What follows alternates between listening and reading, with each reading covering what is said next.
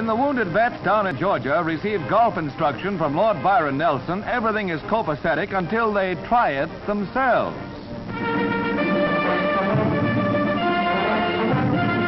Joe Kirkwood, famous trick shot specialist, steps into the spotlight. And how?